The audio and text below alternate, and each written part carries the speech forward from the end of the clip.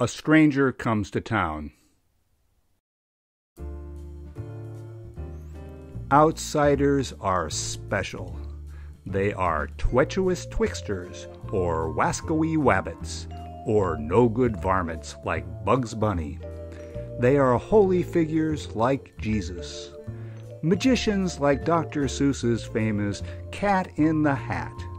They are public relations constructs, such as the Republican Party's Ronald Reagan, who, legend would have it, foresaw that by building up the U.S. military arsenal, he could bring about the collapse of the Soviet Union.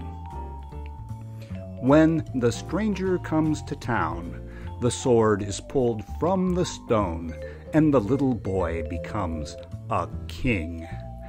The dead are resurrected from their grave. The hunter shoots the duck, even though it is rabbit hunting season. And the U.S. President tells the Soviet General Secretary, "Mr. Gorbachev, tear down this wall." The story of the stranger coming to town is such an attractive narrative that when George W. Bush ran for president, he claimed that he was an outsider to Washington, even though his father had been president, and even though his mentor, Dick Cheney, was a former U.S. Defense Secretary, and had also been a congressman, and the CEO of an oil drilling services company and U.S. Department of Defense contractor called Halliburton. George W. Bush promised to clean up government by doing something called privatization, whereby the U.S. government pays out money to companies such as the one that Dick Cheney used to be the CEO of. When the stranger comes to Jerusalem, he brings with him enthusiasm, and he also brings uncertainty, the possibility of conflict, the hope of renewal and redemption, and with the changing of the order, the inevitability of chaos. The stranger feeds the hungry. The stranger washes those who are unclean.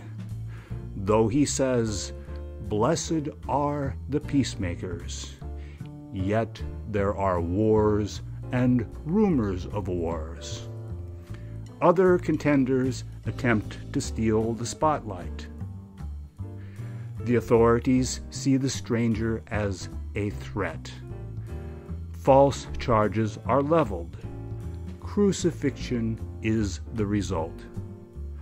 Or the stranger might be assimilated into the very power structure that he promised to change.